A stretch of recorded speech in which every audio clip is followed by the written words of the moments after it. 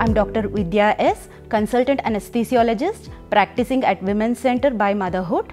I've got an experience of 16 years and I've been exclusively practicing obstetric anesthesia for the last 6 years. My special interest is palliative care management, pain management and labor analgesia.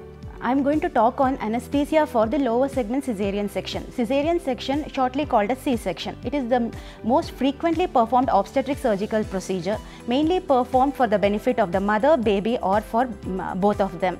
And there are many indications. The main indication is when there is failure in progress of labor, when patient has a history of previous LSCS or in case of a fetal distress.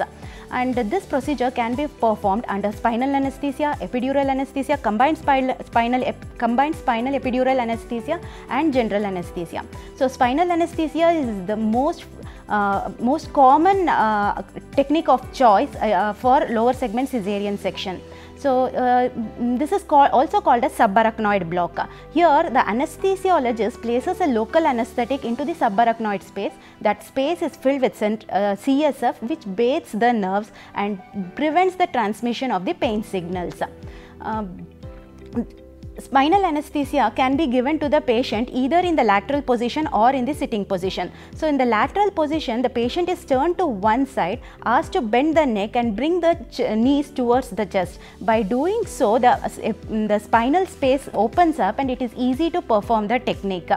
It has many advantages. First thing is it's very easy to perform. It has a definitive endpoint and it is predictable and high success rate. It produces a dense block.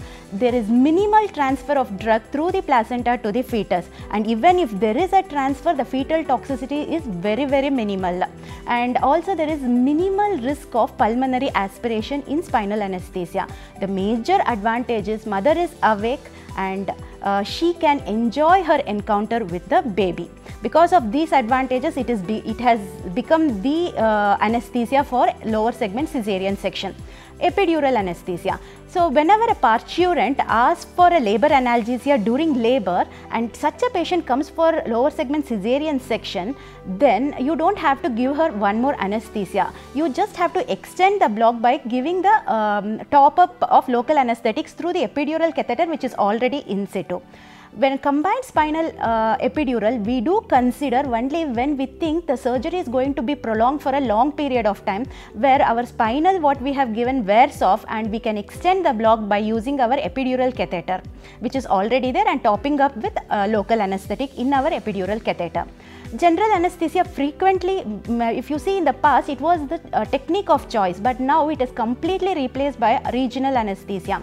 General anesthesia is mainly indicated in patients where our regional anesthesia fails and in conditions where you can't give regional anesthesia and when there is fetal distress. In fetal distress, we are not going to waste any time to position the patient and do the technique. All obstetric patients, if you see, they are all having difficult airway. It is because of the anatomical and physiological changes that happens in the body due to pregnancy. Because of which, if you go for general anesthesia, you should be ready to face a difficult airway and you should be ready with your difficult airway algorithm and all the airway supplements which is necessary in case there is difficult airway arises. And pulmonary aspiration risk is very high in pregnant women. So because of this reason, general anesthesia is mainly considered the last resort only when regional anesthesia fails or in case of a fetal distress. So these are the anesthesia techniques that is used for lower segment caesarean section.